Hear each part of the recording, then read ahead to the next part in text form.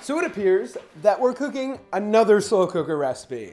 This one is packed with protein, complex carbs, and enough flavor to make you forget about your favorite burrito spot.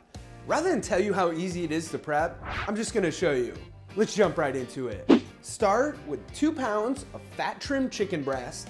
Easy way to trim the fat off if you don't have a decent knife is to use a pair of kitchen shears. Chop your chicken breasts in half once trimmed, and then layer those into the bottom of your slow cooker. Next, add in 2 cans of drained and rinsed low-sodium black beans, 1 24-ounce jar of salsa, 2 cups frozen corn, half a cup of water, 1.5 teaspoons of minced garlic, and either half a packet of a low-sodium taco seasoning mix, which is super easy and cheap, or 1 tablespoon chili powder, 2 teaspoons of ground cumin, 1 teaspoon cayenne pepper, 1 teaspoon of oregano, and some black pepper. Give those ingredients a mix, making sure to keep your chicken breast submerged, and then turn your slow cooker on either high for 4 to 5 hours or low for 7 to 8. After that time, remove the lid and shred your chicken up with 2 forks like this. Should break apart pretty easy if it's cooked.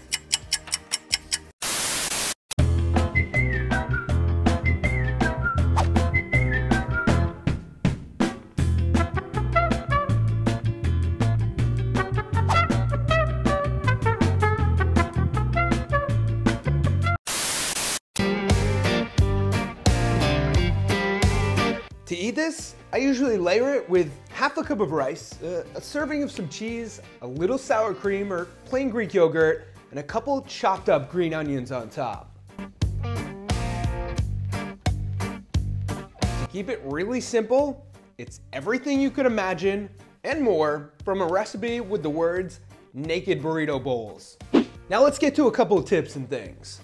1, you can easily change up the temperature of this recipe by using either mild, medium, or hot salsa. You could also add in other spices too. I usually use a medium salsa. 2, from now on, I'm always going to include the grams to all the ingredients that need it, either in the description below or on my website, theproteinchef.co. 3, this recipe freezes great if you want to make more than a week's worth. 4, I personally make 5 servings out of this, and each serving for me is usually around 18 ounces. 5, don't have a slow cooker? This slow cooker is only around 30 bucks shipped. I think I've used it in almost every single slow cooker video too. Link to it below since I know some of you will ask me which one I use. It's one of the best investments you can make for your kitchen.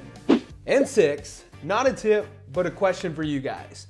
Do you meal prep? And if so, how many days do you typically meal prep for? The whole week, 2 to 3 days? Let me know. I'm working on something and need your input, even if you just write no. With that, let's end this video.